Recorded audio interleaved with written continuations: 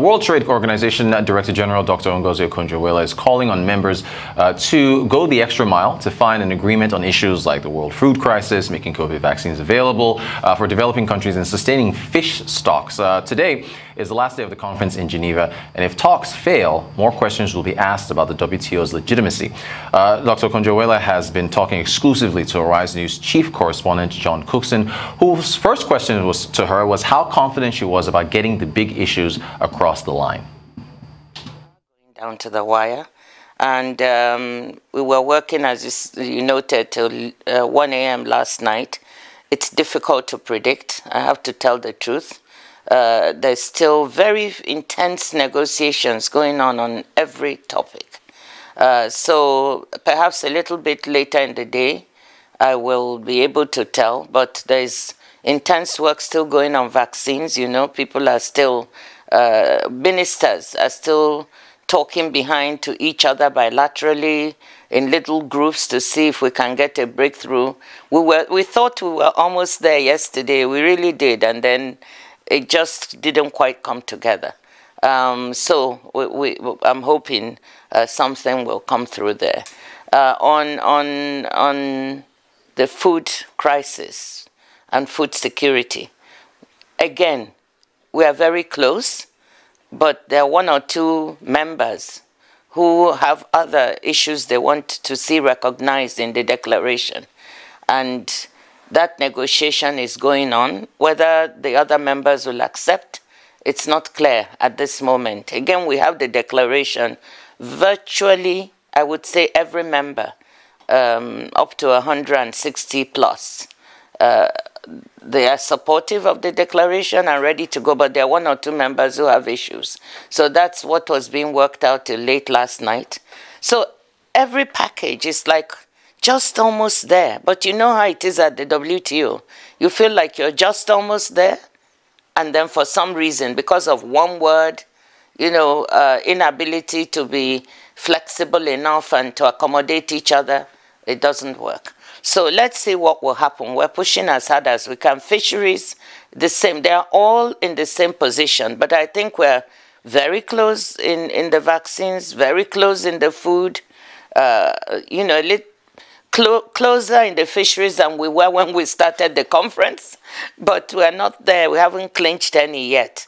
Right at the start of this conference, you said that the road ahead will be rocky, it will be bumpy, there will be a landmine or two along the way. Yes. How rocky and how bumpy has it been? Very bumpy, very rocky, and the landmines have been there. You know, I don't know whether they are landmines or hand grenades or whatever. It's something explosive. Just when you think you're about to close, a grenade is launched into the negotiations, and then that sets you back, and then you have to come back again to regroup. It's a very bumpy road. Now, you're renowned for your political skills, and I'm sure you're giving it your best shot. How frustrating is it for you when you get a country, and I just select one, like India, putting the block on something? How frustrating is it for you on a personal level? Well, you know, on a personal level, you know, perhaps it's my outlook. I never really give up till the last minute. It is difficult if you think you've almost clinched a deal and then one country comes in and for whatever reason they're not happy with it, they want something inserted, then all the others don't agree to that. That's the landmine or the hand grenade I'm talking about. You think you're almost there and then you get a set of demands to be included in the agreement that you were not expecting. I started out seeing it was going to be bumpy, so I'm not terribly surprised, but I hope we can overcome, because grenades are never pleasant. Neither are landmines, you know, that's why you have to navigate around them. So we'll keep pushing and see if we can get somewhere. You know, I'm just telling the ministers to keep their noses to the grindstone, so to speak, and keep going. I just want to tell you, if it doesn't come together, it won't be for lack of trying. So I'm giving it my all. You're giving it your best shot. Yeah. You also want to consider major reforms to the WTO to make it fit for purpose in the 21st century. What is the single most reform that you'd like to see? For example, this idea of consensus, which doesn't seem to work. Well, the things that we thought should be reformed before the meeting are still top. I think everyone would like to see the dispute settlement system. If you ask any member, you know, the appellate body, the dispute settlement system is 2 tiers. You have the panel that makes a ruling. If a member doesn't like the ruling against them, they can appeal to the appellate body. So they always have hope. And the appellate body hasn't been working. So we've had the panel working, by the way. But when there's an appeal, it doesn't go anywhere. So all members, or I would say 3/4, close to 95% actually, much more, that want this reform and they're waiting. Now, the Americans had made a lot of criticisms against the appellate body, and initially they were not willing to talk about it or to start. But now it's a good thing. They've started reaching out, and we're hoping that during this conference they'd be reaching out to many more ministers. So that talk about what is the process for reform is ongoing. So that's one. Of course, consensus. Everybody asks.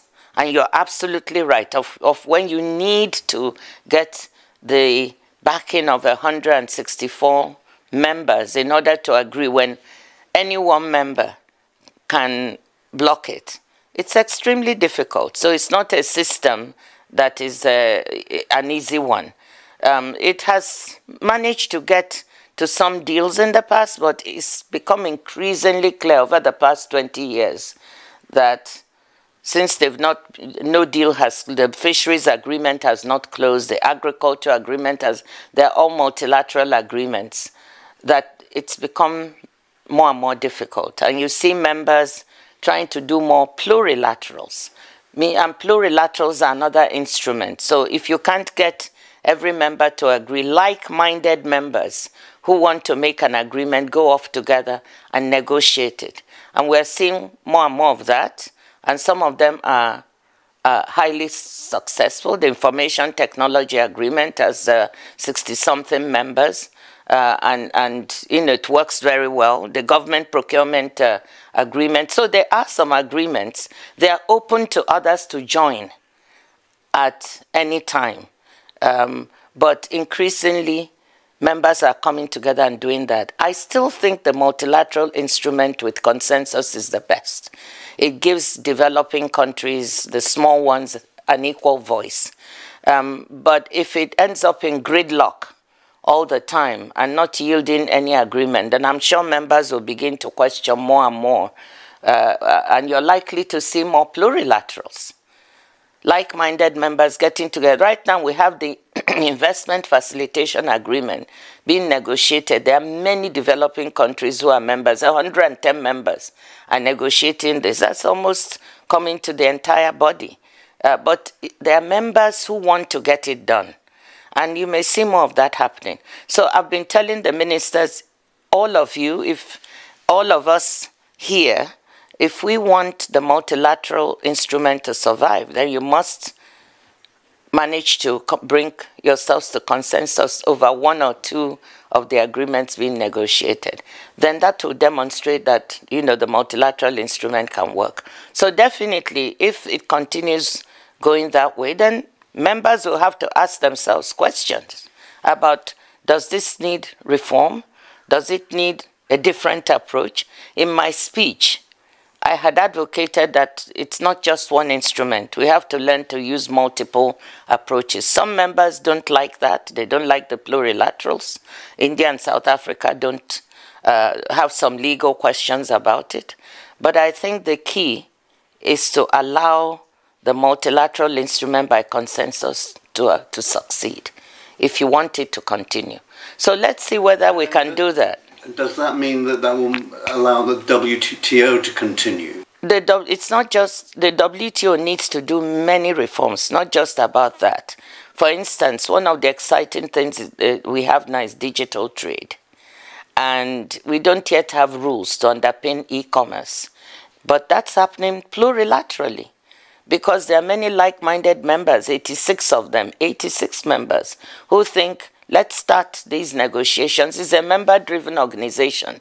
So how things start is some members say, we really need this. And then they try to convince other members to join.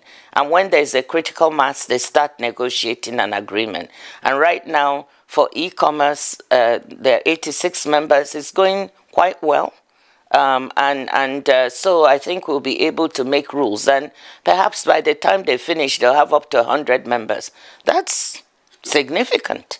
So that's why I'm saying to you, the WTO, you will see a shift.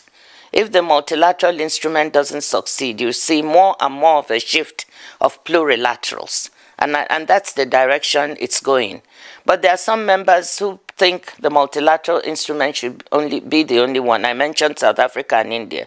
And I always say to them, if you want that to be the case, then we've all got to work together to allow it to succeed. You can't say on the one hand that multilateral instruments are the best thing, and then on the other hand, it doesn't yield any agreement. So, you have to really work hard, and that's why I'm urging them and running around, trying to encourage everybody. Some of these things really matter for people in developing countries, for people all over the world. Just imagine the vaccines. If we are able to close that agreement, it will mean that manufacturing capacity in Africa, for instance, on our continent, the manufacturers will have access to these patents for a period of time, and they'll be able to manufacture vaccines. This is good because you're importing 99% of your vaccines in Africa, 95% of pharmaceuticals. So that matters to millions of people all over the world. So that would be a good thing. And fisheries also matters.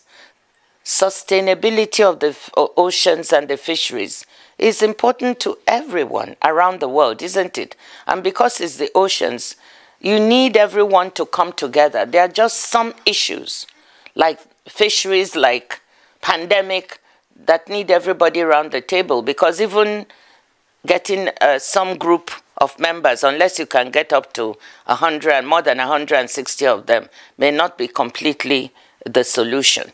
So, and fisheries, if we don't, our oceans are being depleted, our fish stocks are almost 50% overfished. You don't want a situation in which poor fisher women and men can't get a livelihood because you have big industrial fisheries subsidized, just trawling the oceans. So we need an agreement to stop that so that future generations will find fish and a livelihood. Dr. Ngozi, go and knock some heads together. Have some success, and thank you for talking to Arise News. Well, thank you, John, and I'll do my very, very best. I just want people to know if members cannot come together, it won't be for lack of trying. Let me go. Today is another day to see if we can get there.